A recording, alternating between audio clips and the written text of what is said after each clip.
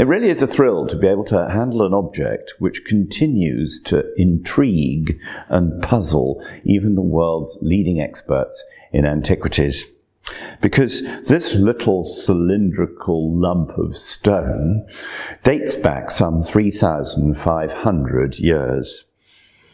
One of the areas of conjecture is what sort of stone is it actually made of? Is it jade or is it some other material? If you look carefully, the cylinder of stone is engraved with a dense series of hieroglyphics and pictures.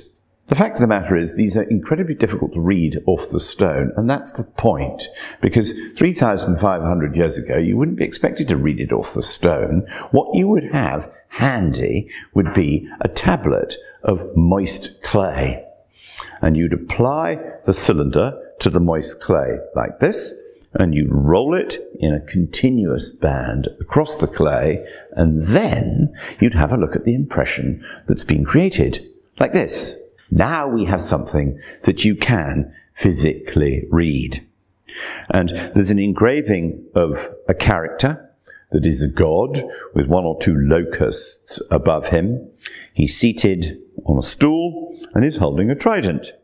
Who is this god? Well, a bit more research might reveal that. What the experts can decipher is that it is a seal from the period of the king Kurigalzu, approximately 3,500 years ago.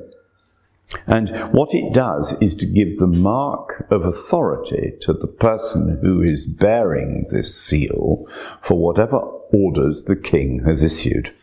So if he's ordering grain or a ship, or he wants some particular function performed, the person who has this seal impresses the seal, and the recipient must do what the king requires.